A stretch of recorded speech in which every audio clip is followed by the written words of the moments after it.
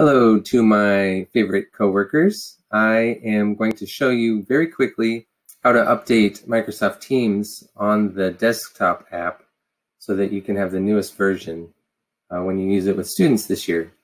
And I'm doing this obviously on a Windows computer. This is a district computer that they gave me, and hopefully it will work. And I don't know if it's the same on an Apple computer.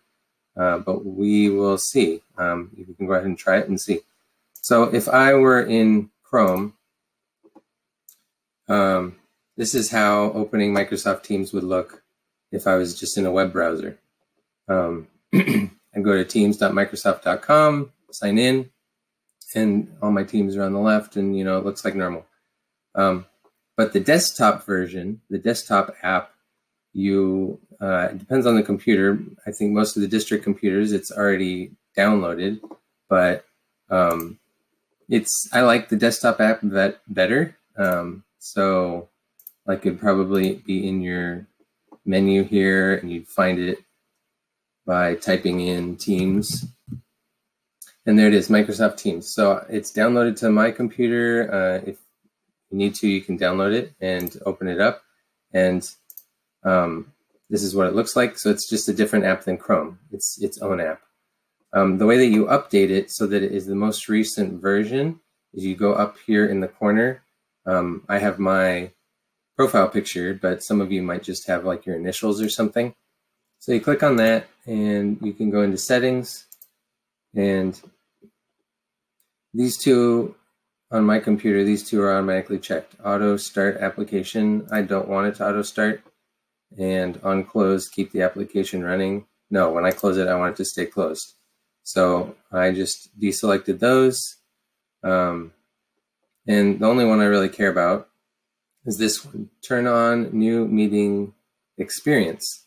New meetings and calls will open in separate windows. This is what I want. So I'm going to click on that.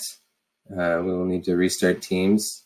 May or may not need to update. So I'm going to close that. Let me try doing a video chat. So let's say I want to meet with my class. So I click meet, and if I meet now, it says video isn't working. That's because I'm using my webcam here that you can see me on. But normally, that's what it normally is. It's just in the same window. So the video chat that I'm in, the call that I'm in, doesn't allow me to look at one window apart from another. So what I'm going to do is I'm going to try and get that update so that it's a separate window. So I'm going to check for updates. And it says we will check and install any updates while you continue to work. So I can go about my business and work while it's installing any updates. It doesn't really tell me, it doesn't have a progress bar or anything. So I'm just going to wait here and see if it tells me when it's done.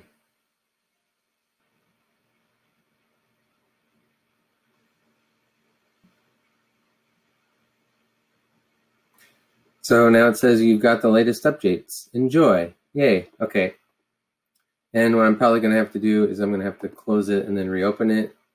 Like it mentioned in the settings, it said requires restarting Teams. So that's the new meeting experience. So I'm going to close Teams and then reopen it.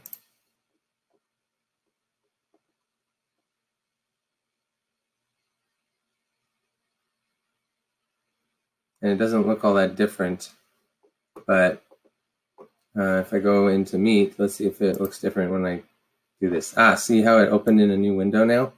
So this is the new meeting experience. I click Join Now, and so now this is a different window than the rest of it. So this, where I can look at my other teams and have a different window than my video call window. Okay, so hopefully this makes it a little easier to multitask now that it is updated.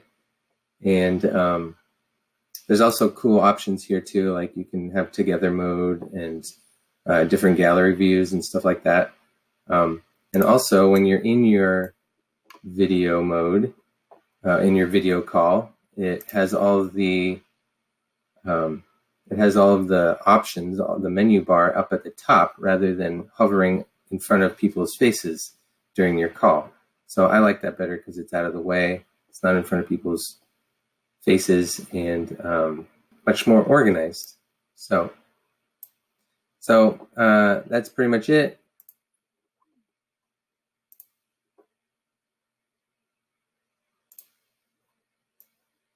Thank you for watching, and I'll see you guys later.